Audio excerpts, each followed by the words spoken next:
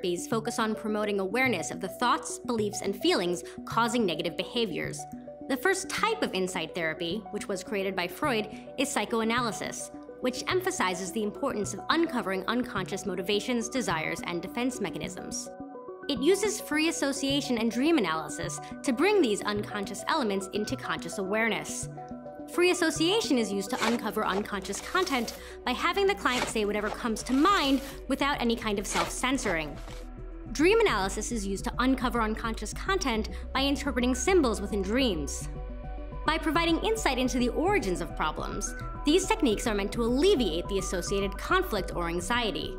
Over the course of therapy, patients sometimes develop resistance, the unconscious tendency to slow down the progress of therapy to avoid facing painful conflicts, or transference, where the client unconsciously begins interacting with the analyst as if they were a figure from the client's past or present.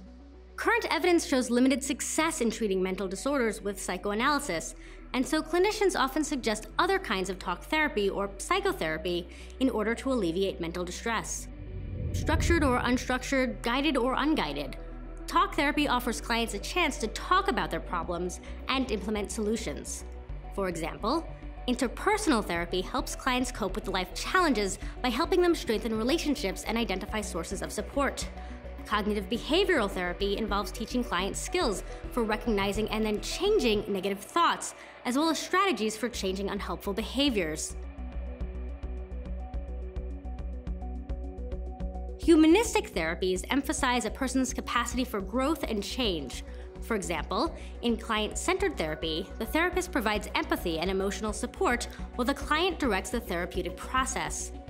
In contrast to psychodynamic therapy, which is guided by the therapist, this therapy has the client lead the conversation. To reduce resistance and client defensiveness, therapists give their clients unconditional positive regard, non-judgmental acceptance and support of clients regardless of what they say or do.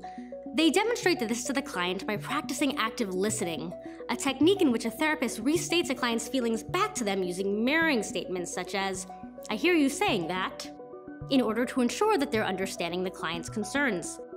Gestalt therapy seeks to help clients improve their self-awareness and realize the ways in which their behavior influences situations. For example, a therapist might role-play a previously upsetting experience with a client and then discuss how the experience makes the client feel right now.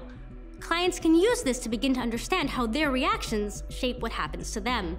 Compared to client-centered therapy, Gestalt therapy involves the use of more active exercises during therapy sessions. Rather than focusing solely on discussion, existential therapy is based on the premise that people can maintain their freedom, even in the most extreme circumstances, by choosing how they'll respond to their situation. It's grounded in the belief that life has no inherent or objective meaning. Rather, humans have a sacred duty to assign a meaning to life and to their own individual actions. Existential therapists use techniques from client-centered therapy such as empathy and unconditional positive regard. However, their sessions are more likely to include an emphasis on spiritual questions and facing the universal reality of death.